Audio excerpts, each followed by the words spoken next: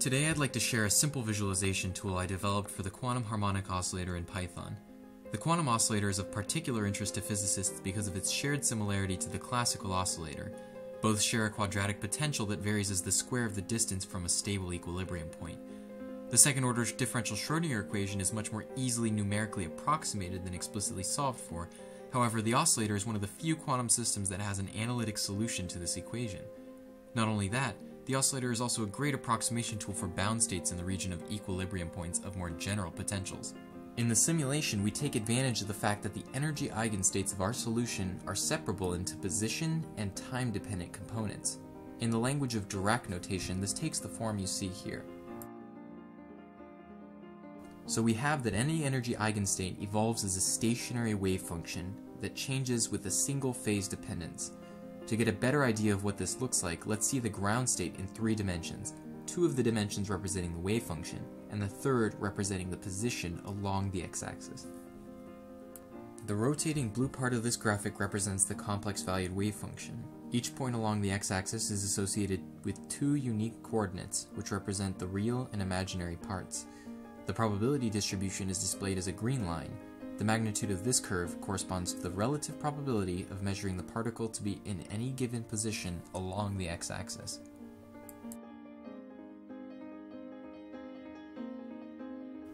Next, we have the first excited state.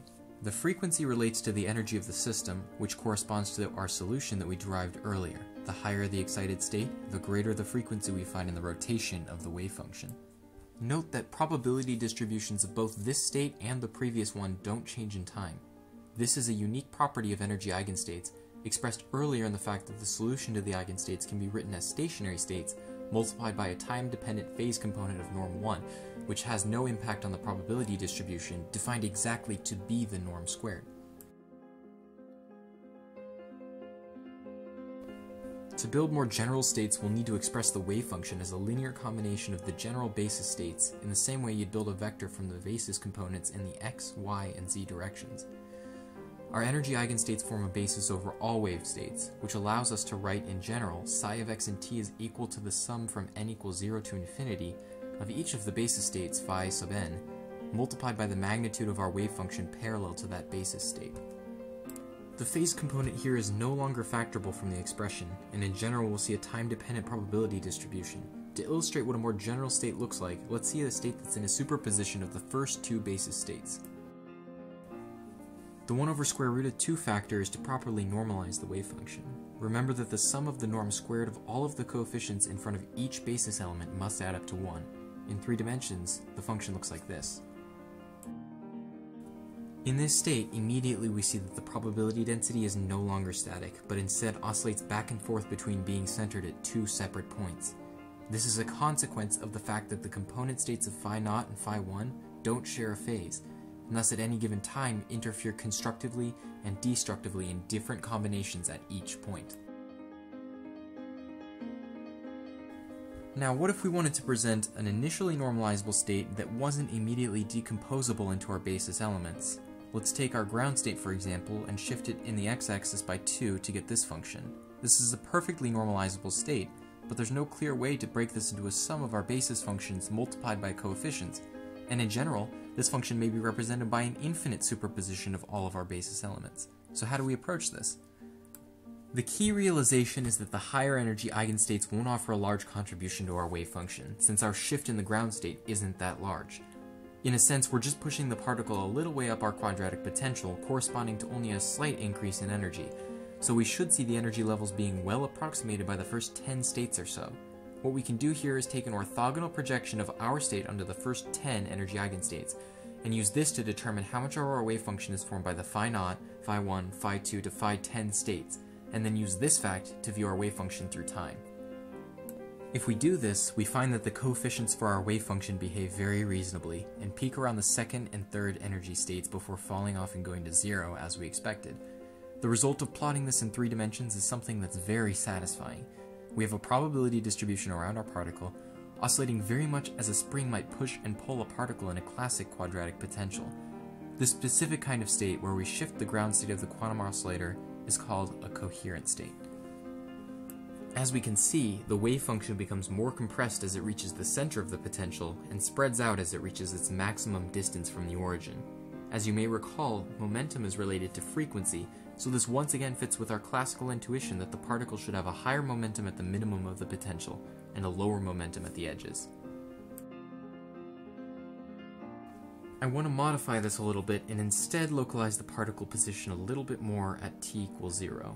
This is no longer a coherent state, and the probability mass no longer rigidly oscillates back and forth. This provides a good view of the uncertainty relation between momentum and position. Along the edges, we see that the particle is relatively well localized in position space, and thus the wave function is not very periodic or sinusoidal, and thus has great uncertainty in momentum. As we fall deeper into the potential, the position becomes more smeared out, and instead the momentum becomes more definite, as the curve takes on a more periodic and sinusoidal shape, and thus a more definite frequency.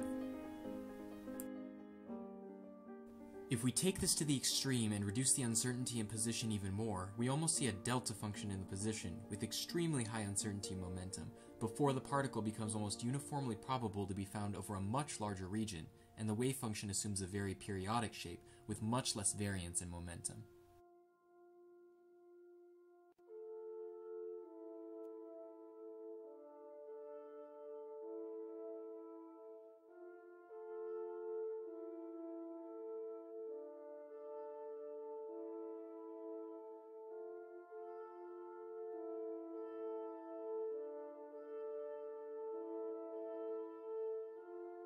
Finally, here are some additional interesting animations, along with the wave functions that describe them.